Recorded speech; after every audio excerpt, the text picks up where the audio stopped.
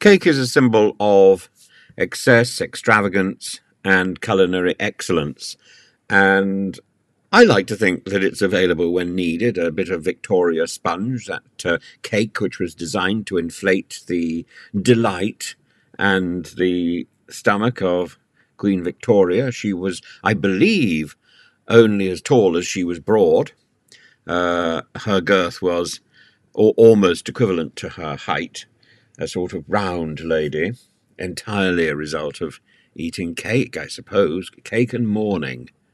But the history of cake, its cultural and symbolic significance, offers a fascinating lens through which to explore various political issues, from royal courts to political scandals, peccadillos, little moments of and the cake, a nebulous nenuphar of culinary coincidence.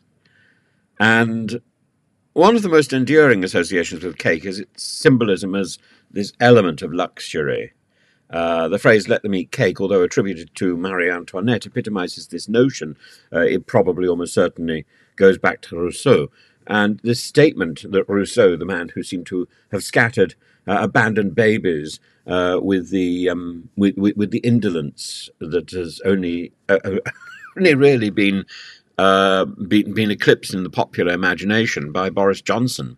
And would that Rousseau had a few sofas to hand to take up the excess. This statement, "let them eat cake," made in response to the plight of starving French peasants, reflects the perceived disconnect between the aristocracy and the common people. It illustrates how the indulgence associated with cake, a delicacy made from ingredients like sugar and flour that were not readily available to the masses, became a marker of privilege and subsequently a catalyst of revolution. Fast forward to the 21st century, and cake finds itself entangled in political discourse once again. Boris's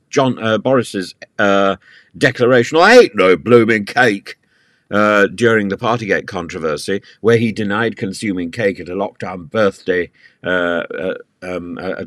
breaching birthday event, highlights the triviality that overshadows serious allegation. The fact that cake became the focal point in a scandal that involved breaches of public trust is testimony to how certain symbols persist in political narrative. Johnson's 2016 quip about being pro having it and pro eating it during the Brexit campaign further illustrates how the metaphorical use of cake continues to play into political rhetoric. Liz Truss then brings up cake again about slices, representing desire to enjoy contradictory benefits. This modern twist on the old proverb, "you can't have your cake and eat it," demonstrates how the symbolism of cake remains potent, embodying impossibility and satisfaction, mutually exclusive desires. Historically, cake was a luxury item reserved for the wealthy, often seen at grand celebrations, weddings, baptisms, bar mitzvahs, and symbolizing status and festivity, Christmas. Its evolution from a high-status food to a common celebratory staple picked up in Tesco's or Asda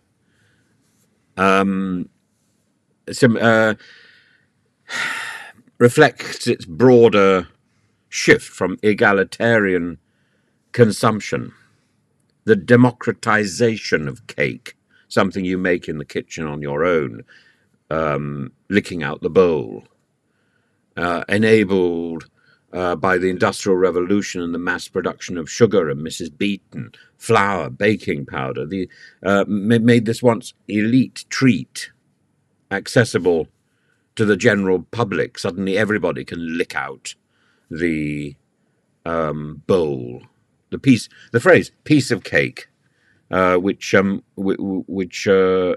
in the RAF to denote an easy mission, is testimony to this sudden shift in a matter of 50 years, from a rare treat to something so common it can be used metaphorically to describe effortlessness and simplicity.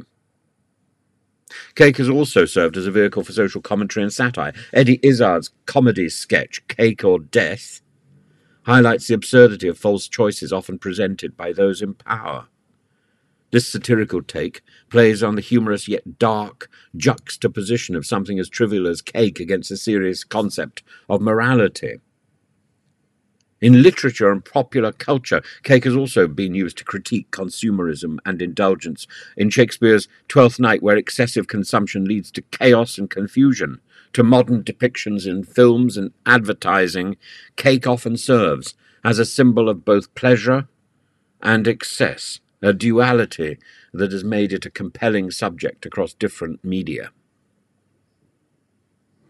So throughout history, cake has mirrored social values and tension. It's been there on the political dashboard as we drive through life, from the court of Versailles to the modern-day Downing Street, infested with Boris Johnson and enthusiastic Liz Trusses and Rishi Sunaks. Did he have cake?